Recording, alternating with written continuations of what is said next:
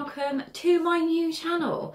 So if you have found me, you probably have found me through Crochet Beginners Group or my other channel, Lexi Loves Stitching. Well, my other passion is reading, so I decided, as Crochet Beginners Group now have a book club, I thought I would start a booktube channel. So welcome, my name's Alexandra. Yeah, so I just thought I'd do this quick video for the very first video of Lexi Loves Books to show you what the Amazon man bought me today, and which hopefully some of you are going to read in our Crochet Beginners Group book club. So this is the first book. So I got this book the other day. It's called The 4 Agreements. This is more of like a self-help kind of book, and I bought it because I do have like issues with self-belief, and apparently it's supposed to be really good about teaching you how to deal with negativity in your life, and also how to well, I'll just read the bit on the back. Sorry, I've got no makeup on today, it's Saturday, innit? In The 4 Agreements, Don Miguel Ruiz reveals the source of self-limiting beliefs that rob us of joy and create needless suffering.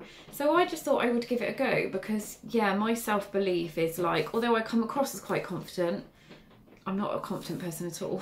And I've got a maths exam on Monday, which I'm probably going to fail. So I thought I would give that a go. So this is just called The 4 Agreements. I will leave all the links to these books down below. Now, the first fiction book is Midnight at the Bright Ideas Bookshop. I saw this and it just, people have raved about it. I read the reviews on Goodreads and on Amazon and they said it was really good. So it's highly recommended. It is by Matthew Sullivan. So I did get this off of Amazon. The Amazon man bought this morning. So it is about a girl who works in a bookstore. And I think the owner, oh no, sorry, it's somebody that hangs out at the bookstore, tragically commits suicide, hangs himself in the bookstore. It's all about the bookstore, I think. Sorry, I'm just reading the book. I do kind of know what it's about. So yeah, she finds like secret hidden messages in the pages of his books and her world starts to unravel. So that is the first one. If you're into a thriller, this is a thriller. So the second one, now I've meant to get this for months. It's called The Silent Companions and it's by Laura Purcell, or Purcell, however you want to say it. And it's set in Victorian times. Now I am quite a bit of a history geek.